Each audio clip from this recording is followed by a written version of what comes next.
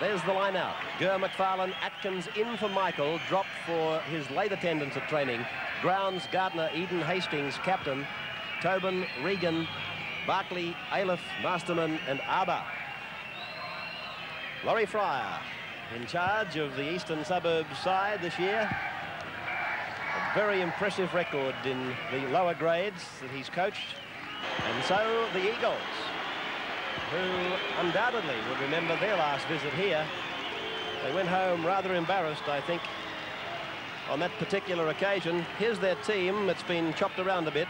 Edie, Rebo, Bowstead, Close, Cleal, Sigsworth, Thompson, half and captain. McCabe, Boyd, Vorton, Brown, Krilich and Gerard. The match that Fulton's got Manly fired up after they've been stung by that upset at Penrith Park last weekend. Bowstead coming around, his 5/8, who took the front line of defence before giving it to him. McCabe, a short ball for Chris Close, who'll be hard to stop. But that's a good tackle, Marty Gurr. That's a good tackle. Extreme pressure, 8 metres out. Sigsworth just stepping off that left foot back into the defence. Still about 8 metres away from the try line. They've got it in their sights, Manly. Gerard to Vorton. Vorton is very close to the line. Only a matter of a metre. Krilich delivering it to the right behind Gerard. Thompson's pass has gone to ground, and Boyd it is who's got possession free side.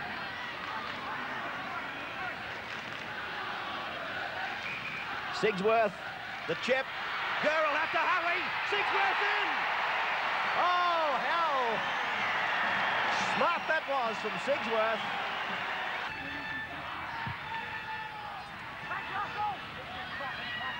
So here's Edie now with the breeze at his back, retaliating to the kickoff. And it's a big torpedo punt, which Gurr has played at the ball. So now the players can come inside the 5. But hello, in the back play. An East player is unconscious. It's Terry Regan. Whoa. Can we... Krilich to the blind side. A switch from that side to the open to Sigsworth. Ball was passed to him by Thompson.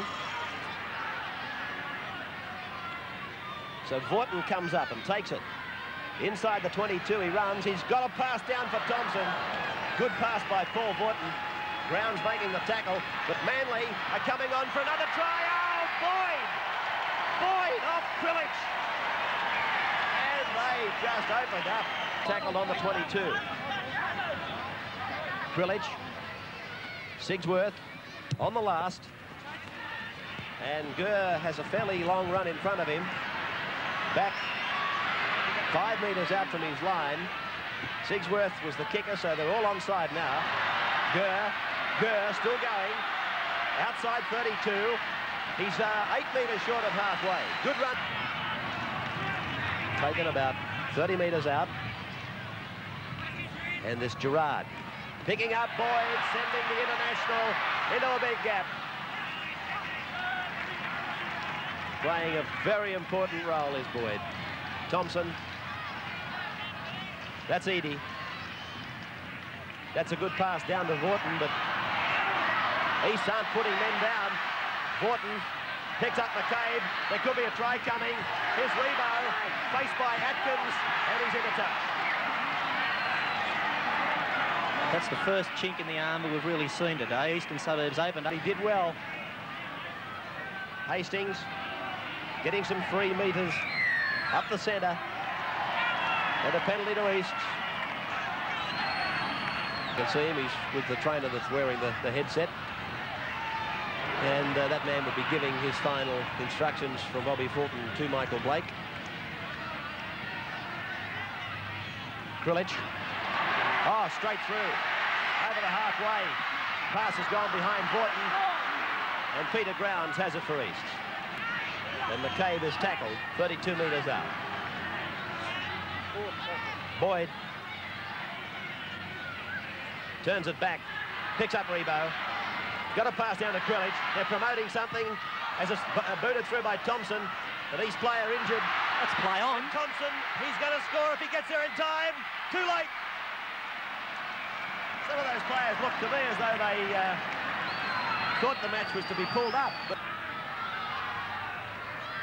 Hastings, Haliff, Tobin and Dave Brown now exchanging blows. And Arbour and one of his opponents have decided that they can't sort it out with words, so they've decided to let go. McCabe, Sigsworth. There's a heavy shoulder charge there by Regan.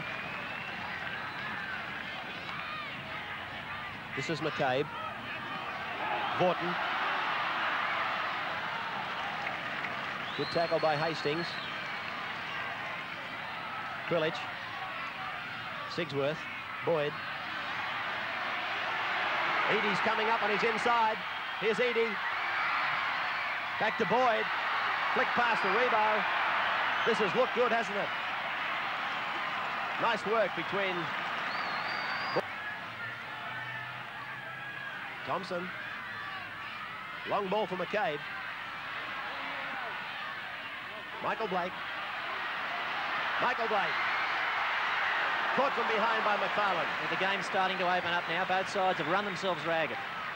Sigsworth. Oh, there's a chance for Manly here if they keep spinning it to the left. Rebo. Rebo away from Barclay. Into the clear goes Rebo. Gurr chases, but in vain. And he's ruled it's a try. A try. Took the corner flag. I wasn't sure. Right, we go wider now to show you how this play develops. As Eadie now. Gerard got that ball down to Ian Thompson, then to Max Krilich. Have a look at him go. Go on, Maxine. Put the last nail in the coffin. Very dangerous practice. Gurr, this is the last tackle too. He'll chase. Eadie. Safe as a bank. Bowstead will go for a long run here, I think. Here he goes, Bowstead. Bowie, he's gone over the halfway. And it's a good run, and Chris Close was just a fraction late in arriving. Manly with a quick play the ball. Krilich ducks off into centre ground. Picks up number 15, that's Atkins for Manly. If Manly moves the ball out wide here, East is stretched right to the limit. Where, to the left? Out to the left. Right, here it goes, Thompson, but no, Boyd has punctuated what probably should have been a quick it's passing raid. Still on out on that left-hand side. Rebo's completely unmarked. Right, so Gerard picks up Krilich. Hello, Max is going to start kicking too. But he failed to make contact with the ball, and Gurr comes away with it. Oh, don't tell me Max has hurt his knee too. He has, he's down injured. As East go into the attack, and they put it down. Rebo's got it, and it'll be play on. This Krilich is coming back, but he clutched at that knee. And I thought, oh, gee, don't tell me he's done it again. Mike Eden's down on the ground injured too. He's been there for some time. Action all over the ground here, or should I say incidents all over the place. Sigsworth. Sure, he threw a big dummy. There should be a try on for McGilla Thompson. There is. Have a look at him go over and score. A try that I would think for McGilla Thompson has been a long time between drinks. Stop trying. No. Last tackle coming up for the Roosters. From City Ford country. Eden. Oh, he's got it. Yes, he's got it. Regathered. He's done it again. Well, wouldn't that have been some kind of a try? That would have come off. Penalty against Eadie for a late tackle. This is the 10th penalty in the second half to East. Manly haven't got one.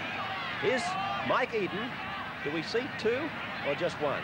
Yeah, he took it back in on the full, and then he says, I'll have another go. Thought it might have been wiser to turn the ball back inside. Then he had support trailing him.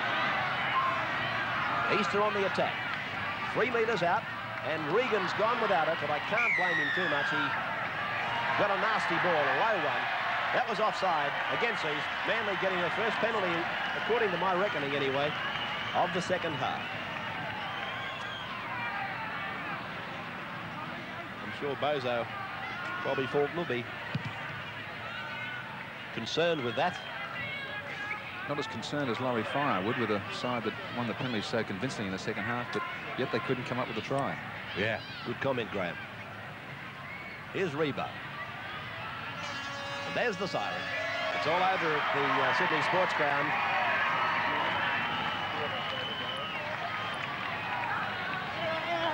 So the final scoreline, 22 points to 8 in favour of the Manly Sea Eagles. They're back in the winner's circle after a shock loss to Penrith last Sunday. Scrums 9-8 to East. And have a look at this penalty count, 17-9 to Eastern Suburbs. And so the man of the match will be carried out in the dressing room shortly by Graham Hughes, and we'll have his after-match comments from Billy Anderson. Well, a game marred by numerous handling errors today, but a player that we couldn't find fault with was our man of the match, the Manly second row, Paul Vorton. Paul, congratulations. Thanks very much, Graham. There was a frantic pace there in that first half, although it started to tell in the second half and Manly stormed home. It was a very hot day actually out there, and we did make a lot of handling errors, but and Bozo was very critical of us at half-time, and he told us to, if we could hang on to the ball, then we win. Was it the heat and, say, that pace of the first half that caused all those handling errors? I'd say it was, yeah, but just one of those days where we couldn't hang on to it. Manly, of course, have now proved that form, the losing form against Penrith, all wrong. Well, I reckon we can't play in the wet, and it looks as though it's true. Paul, I know you're tired for all those aching bones. $800 worth of product from Rank Arena, as well as access to over 300 movies in the Electronic Rentals Library. Congratulations, Paul. Well, a good Manly win today, and with me is Manly coach Bob Fulton. Is there anyone in particular that pleased you today more than say other players? I'm one not to individualise, but I suppose on today's performance I'd have to look at Paul Vorton and Phil Sigsworth, who both had outstanding games. Sigsworth's been a great acquisition for you. He can play fullback, 5'8", centre, and he could even fill in at halfback or lock if you needed him. Anywhere. I reckon he'd play hooker. Thanks very much, Bob, and all the best for the rest of the season. Thanks very much, Bill. So Bobby Fulton there, interviewed by Bill Anderson, and of course our man of the match, Paul Vorton, by Graham Hughes. Let's have a look at the full list of weekend results for you now. From yesterday, Canterbury defeating Balmain 18-14, Canberra defeating Wests 30-22. Then today, St George 26, Illawarra 12, Parramatta 24, Souths 14, Cronulla 26, Newtown 24, Norths 40, Penrith 18, and Manly here winning by 22 points to 8. The league ladder for you reads like that. Parramatta unbeaten on 10, ahead of Balmain, Manly and Saints, all on 8. Then it's East, Penrith and Cronulla on 6, Canterbury, Canberra, Norths on 4, Newtown 3, Souths 2, West 1 and Illawarra yet to score. Now next weekend the league will be played over the 3 days of the Easter weekend, the Saturday, Sunday and Monday to the best of my knowledge, and there are the matches: Penrith East, Manly Balmain, Canterbury St George, Illawarra